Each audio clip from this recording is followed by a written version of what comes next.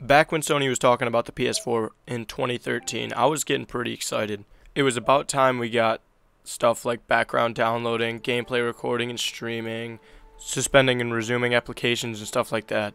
So I'm going to be focusing on the gameplay recording feature and see how it compares to the AverMedia Live Gamer Portable.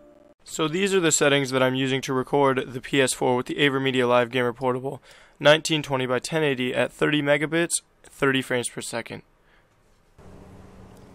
Alright, so basically what I'm going to be doing is recording with the capture card and recording with the PS4's share feature at the same time, and then playing them back separately so you can see if there is any sort of video difference, like video quality difference, and the definite microphone quality difference. So that's what I'm going to be doing.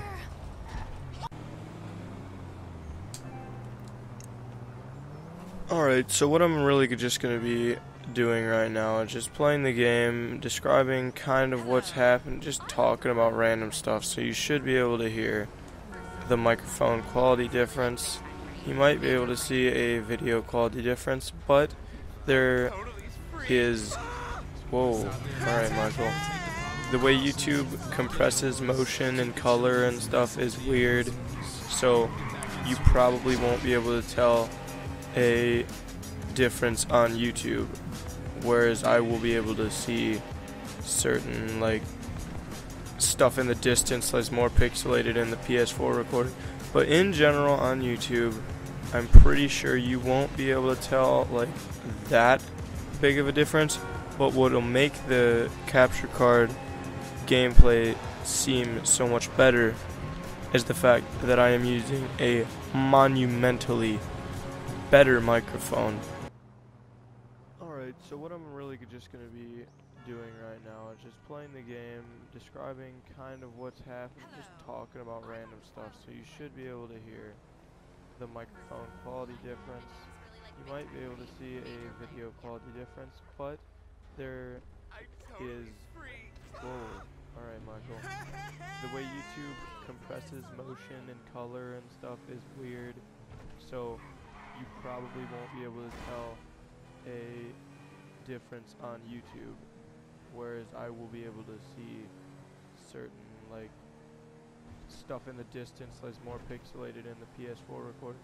But in general on YouTube, I'm pretty sure you won't be able to tell like that big of a difference, but what'll make the capture card gameplay seem so much better is the fact that I am using a monumentally better microphone. Alright, the mic quality was completely just terrible on the PS4, but there really isn't anything I can do about that, because if I plug my studio microphone into my PS4, it literally sounds like... I don't know how... I might just put a video clip in just to show you. Alright, so this is what my studio microphone sounds like if you plug it into the PS4. It really doesn't make any sense how Sony could fuck this up so bad. It sounds like automatic gain control is on, and it's just awful, and I hate it, and it sounds like crap.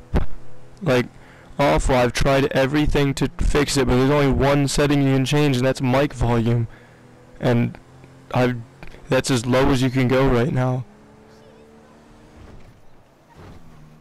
So on to the whole conclusion of this video.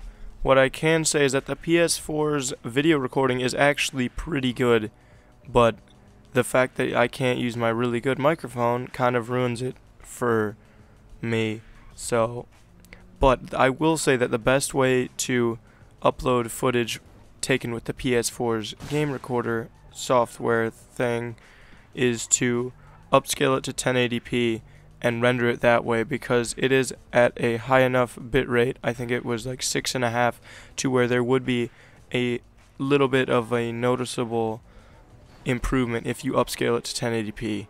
So thanks for watching, and if you have any questions about what I did, or you want to ask me to do something else kind of like this, then go ahead and comment and I'll try to respond. And as for this whole last clip of my desktop just moving around and using my phone and stuff, I just needed filler.